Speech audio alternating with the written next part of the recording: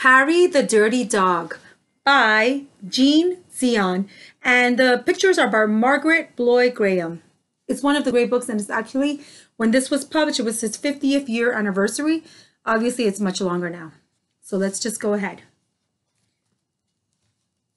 Harry was a white dog with black spots who liked everything except getting a bath. So one day when he heard the water running in the tub, he took the scrubbing brush and buried it in the backyard. Then he ran away from home. He played where they were fixing the streets and got very dirty. He played at the railroad and got even dirtier. He played tag with other dogs and became dirtier still. Look at all those dogs. He slid down a coal chute and got the dirtiest of all. In fact, he changed from a white dog with black spots to a black dog with white spots.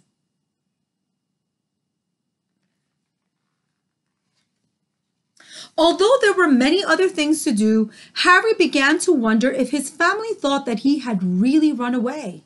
He felt tired and hungry too, so without stopping on the way, he ran back home.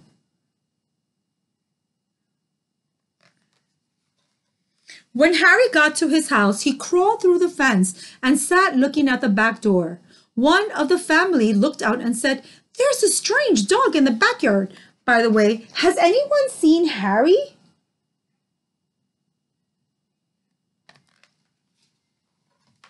When Harry heard this, he tried very hard to show them that he was Harry. He started to do all his old clever tricks. He flip-flopped and he flop-flipped and he rolled over and played dead.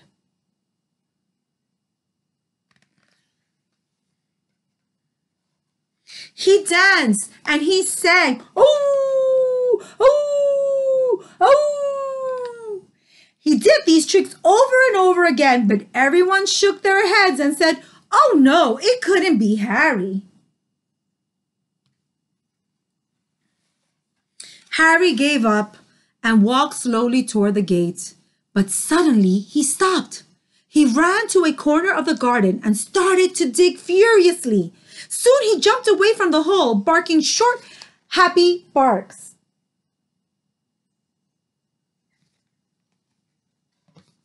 He'd found the scrubbing brush, and carrying it in his mouth, he ran into the house. Up the stairs he dashed, with the family following close behind.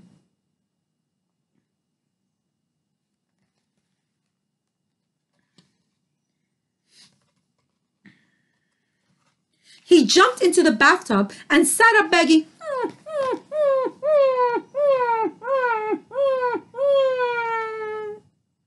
with the scrubbing brush in his mouth, a trick he certainly had never done before.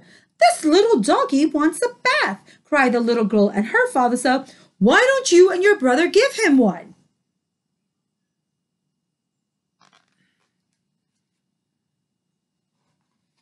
Harry's bath was the soapiest one he had ever had.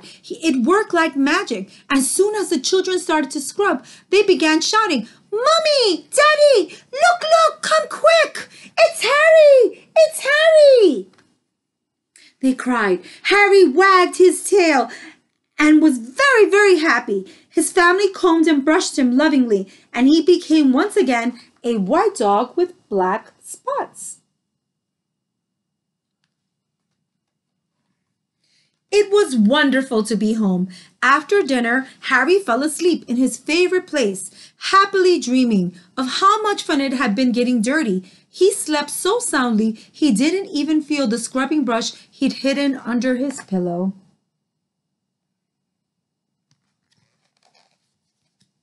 The end.